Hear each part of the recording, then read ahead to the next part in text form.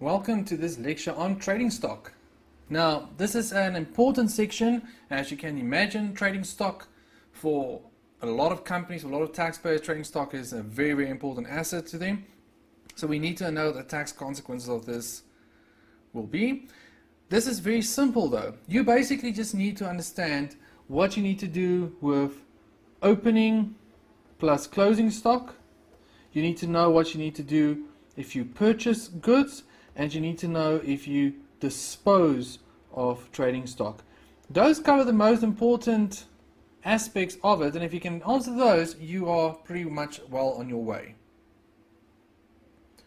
So guys, trading stock. First up, what you need to understand about trading stock is that trading stock is very similar to what we understand trading stock to be when you're thinking about financial accounting. It's basically what you buy and sell in a scheme of profit making for tax though. So very, very, very important scheme of profit making. Okay, so if you buy and sell cans of Coke, that's your trading stock. If you buy and sell houses, that's your trading stock. Okay, it's not the same as your capital assets which you are not selling. Now you'll see the way in which the Tax Act is written is that it basically calculates a cost of sales using tax rules. Now for accounting, you account for tax or for trading stock when you sell it in the cost of sales figure, but for tax we don't use the same cost of sales figure, because for accounting you basically recognize your trading stock on the lower cost or net realizable value, whereas we don't have a thing like net realizable value in tax, we just have market value. Okay, so that is where we cover the most of that. Now guys, again, like I say, in the rest of this is very, very simple to understand, very simple to score a lot of marks. Here's a comment here at the bottom that you need to perform a CGT calculation, even though this capital gains tax will always be null. So basically what this just means is if X Limited buys stock for 100,000 rands and sells it for 130,000 rands. When you do the tax, this is what you'll do. You'll have gross income, which is the sale of 130,000 rands.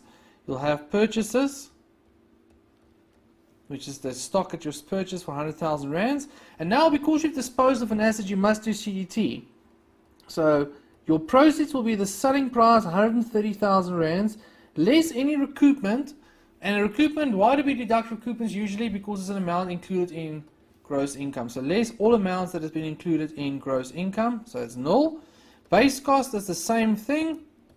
It is the cost of the stock, 100,000 rands, less all deductions or allowances that you could have claimed. In this case, we claimed 100,000 rands as a deduction. So the base cost is null and the capital gain is null, and it will always be like that for CGT. So for trading stock, I even recommend that you just make a comment and say CGT equals null rands, and that should be enough. Alright guys, so simple overview. This is what we do. Opening stock, section 22.2 is a deduction, so you deduct it from tax. Purchases, section 11A, deduction, deducted. Closing stock, you add to your income, you add it back. So can you see? Deduction, deduction, and add it back. So that is the same concept as cost of sales. This is cost of sales. How do we calculate cost of sales? Opening stock, which is a debit. Purchases, which is a debit.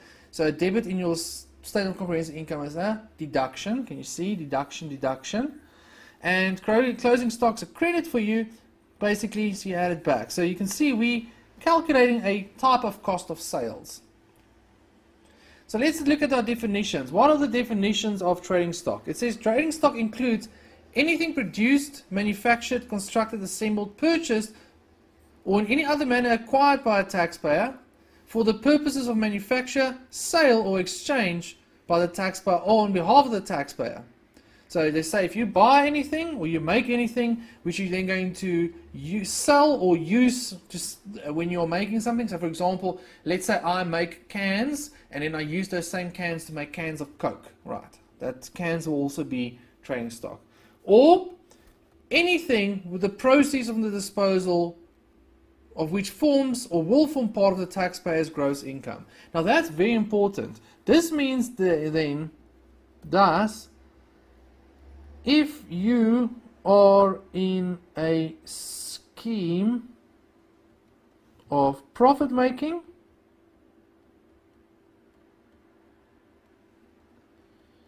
you have trading stock.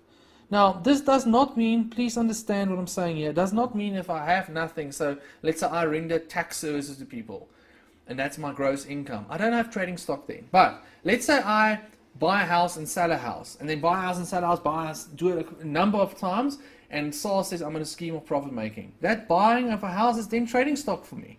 That's basically what it refers to.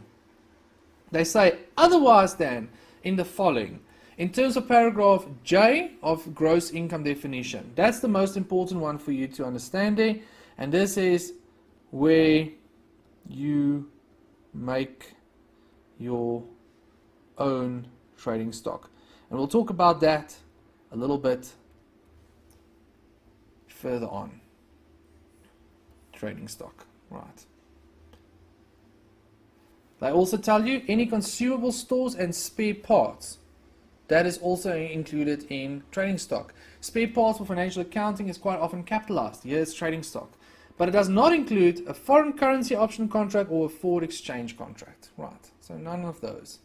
So please note, guys, there's a comment here, spare parts form part of your trading stock.